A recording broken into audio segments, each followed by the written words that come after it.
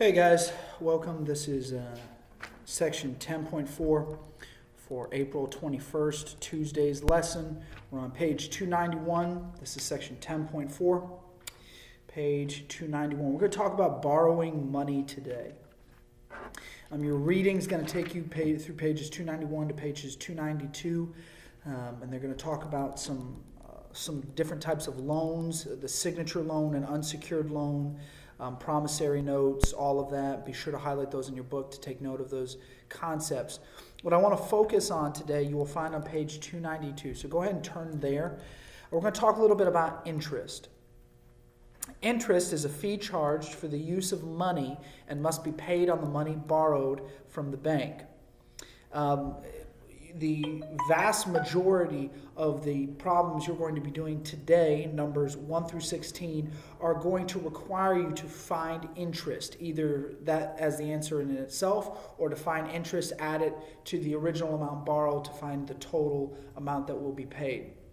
So how do we find interest? If you look on page 292, under at the top right-hand paragraph, you'll see in bold the interest formula, which is I equals PRT, or interest equals principal times rate of interest times time.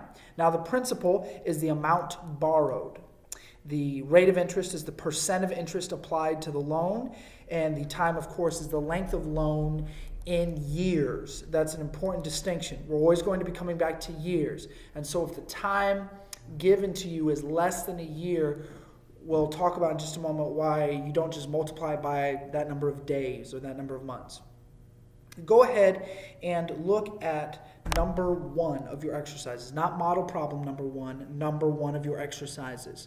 So in the first 5 questions today, it says find the amount of interest to be paid on each loan. They give us the principal, the annual rate of interest, and the time.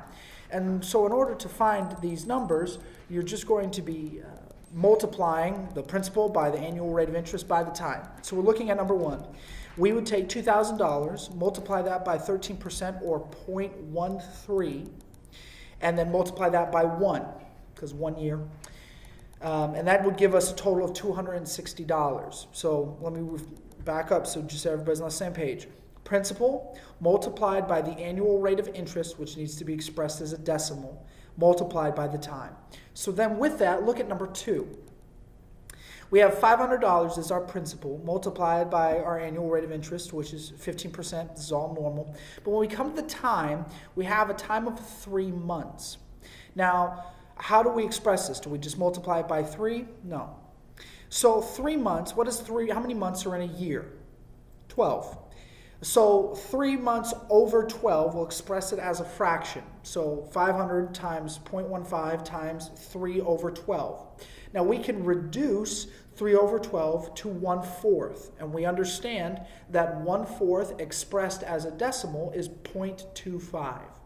So what you want to do is take the time and turn it into a fraction according to a year. So if they give you 3 months, it's 3 months over 12 months. If you were to look down in number 11, they give it to you in days. So 45 days, it would be 45 over 365, because there are 365 days in a calendar year.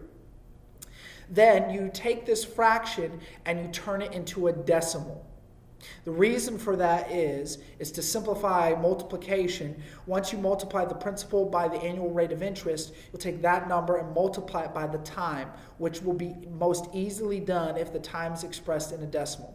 So you understand if it's months, it'll be the however months over 12 months. If it's days, it'll be over 365 days. Take that fraction, turn it into a decimal, and then plug it into your equation.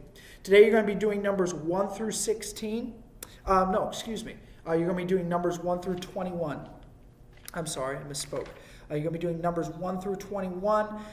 For numbers 17 through 21, go ahead and just write the letter and the answer that you chose on your separate sheet of paper. That'll be acceptable. If you guys have any questions, send me an email at davidgall@lcspatriots.com, or you can send me a message on the LMS on RunWeb. Take care.